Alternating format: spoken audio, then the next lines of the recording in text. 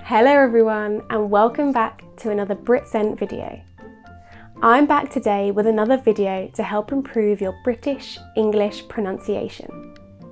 Today's video is simple. I'll highlight the 5 most common pronunciation errors I hear my students make. So, listen up and let's begin. Number 1, thankfully. Now, what I hear a lot in my classes is thanksfully.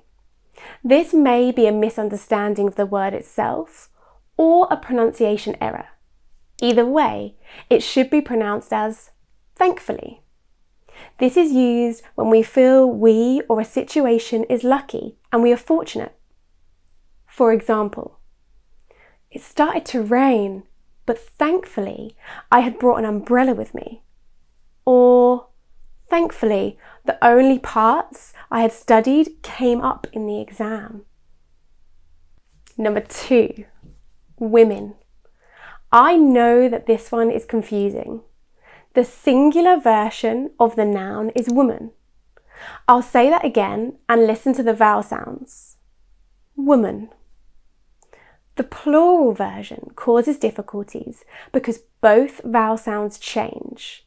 We pronounce it women and not women. Let's compare the two.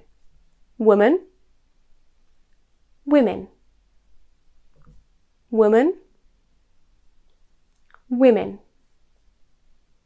For example, there are a bunch of middle-aged women waiting to start their Zumba class. And women should be treated equally to men at work. Number 3, stomach. Looks easy, but the ch is tricky. Instead of a ch sound, this is pronounced as stomach. Stomach. We all have a stomach, also known as a belly. Interestingly, this word can also be used as a verb.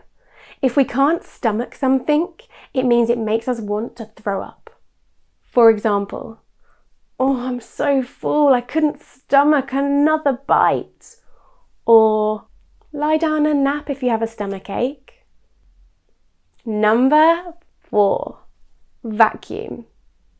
A synonym for vacuum is hoover, which is, in fact, more common in the UK. Both words can be used as a verb and a noun. But what's the problem here? Many students incorrectly place the stress on the second syllable. Instead of vacuum, it should be vacuum. Vacuum. Vacuum. For example, I asked my flatmate to vacuum the living room. Or, have you vacuumed your bedroom yet? And finally, number 5, yolk. For those who don't know, yolk is the middle orange part of an egg. As you can imagine, this word confuses many students as it's not spelt phonetically. The L is actually silent, and the word should rhyme with the word woke. Rather than yolk, it should be yolk. Let's pronounce it again. Yolk. Yolk. For example, oh, I love fried eggs with a runny yolk.